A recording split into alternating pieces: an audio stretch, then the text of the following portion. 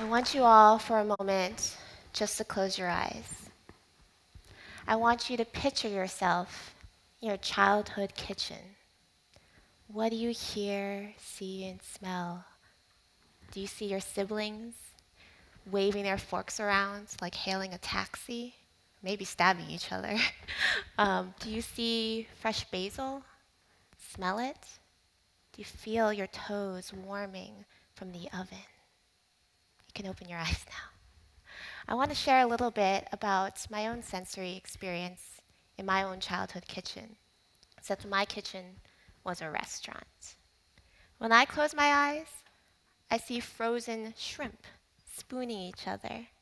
I see lacquered pork shining like a jewel. I see broccoli like miniature trees. The sound of oil hitting the wok like a snake sighing. All of these visceral details I'm sharing with you come from my unique background growing up in a Chinese American takeout restaurant on the Jersey Shore. My bus stop was actually the restaurant, which is slightly embarrassing as a child to be dropped off at a strip mall. But this was my experience. And these memories still to this day, despite many years passing by, remain so real and so visceral for me. How do these memories stay so alive? The answer? Language. And of course, imagination. And all of us here today can sense the world around us in a multitude of different ways. We can see steam rising from a pot of boiling water. We could smell the ripening bananas. We could see the color of them browning as well. We can hear the crackle of the fryer. We can feel the scales of a fish. We can taste that bitterness in coffee grinds. Language is all around us. And as such, we are all writers. And I want you to be the author of your own story, of your own sensory details that are already within you and all around you. The poet and activist Audre Lorde writes that our poems are cards from the daily rock experiences of our lives.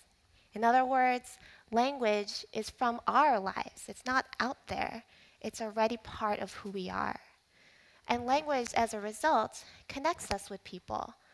Sensory details are required ingredients for the art of a writer. And I want to make sure that I get across the idea that writing is not learned in school. Actually, I was just introduced as getting an MFA from the Iowa Writers Workshop, but I got my degree at that Chinese takeout restaurant. And I learned how to write there, not many years later in graduate school. Writing is not for writing's sake. It's already, again, from your own personal experiences. I want you to write down your stories, to keep these details with you, to take a closer look at the stories underneath the daily experiences of the rocks you carry with you, and to lift up that lid of the boiling water and see what you find in there. I want you to connect with people through language, through minute details that have a story already embedded within them. And I want you to honor the language that is around you, and to honor the people that are around you as well.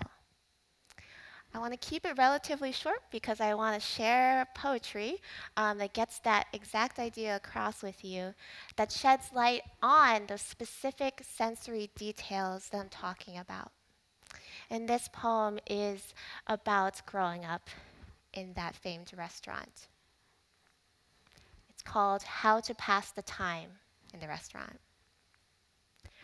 Brush your hair 50 times. Untangle that hair from a wool blanket. Shake up a can of orange soda. Defrost that shrimp. Now defrost your hands. Chase the curly white dog on the train tracks. Brew honey water. Water the jade plant covered in dust. Wash off the graffiti off the restaurant. Draw on the backs of menus. Hiss at boys. See how long it takes for gum to fall when you stick it under the table. Sweep up piles of your father's cigarette butts. Breathe in deeply. Peel grapes over a purple bucket. And now take those grapes and roll them underneath a fryer and see how long it takes for them to melt.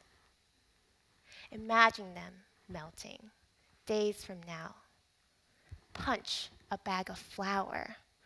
Listen to the sound of gravel under tires. Clean the muck out of that white dog. Teach your grandpa to say apple in English. No, he says.